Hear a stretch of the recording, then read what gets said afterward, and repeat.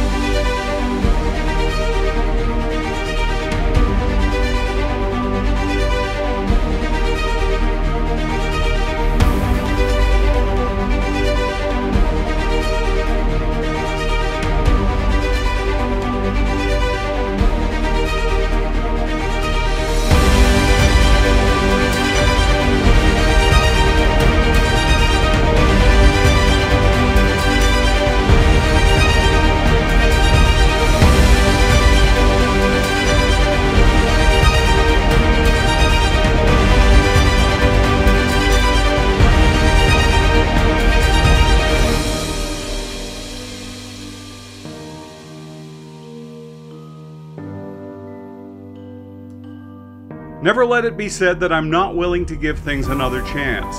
Some of you may remember my previous video about the Enterprise A. I was less than complimentary of the ship.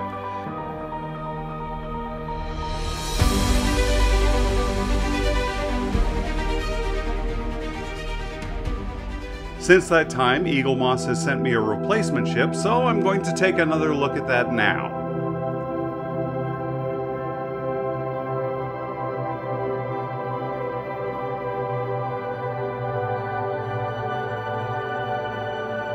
Overall, this one is better, but not perfect.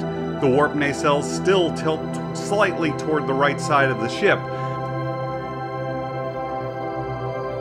But the secondary hull is significantly straighter than the previous model, and it is a nice collectible, if not great.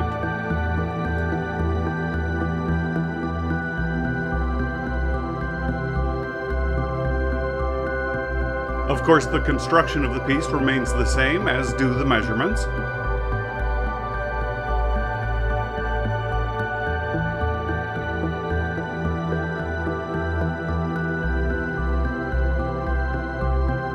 Now, as promised, if you're a subscriber to this channel, you have a chance to win this very model of the Enterprise A.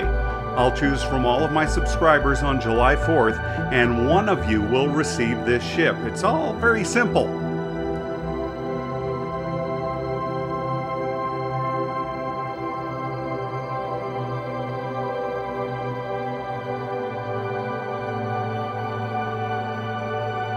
So make sure you subscribe to Starship Hero on YouTube, and your likes and comments don't hurt my feelings either, as long as they're constructive.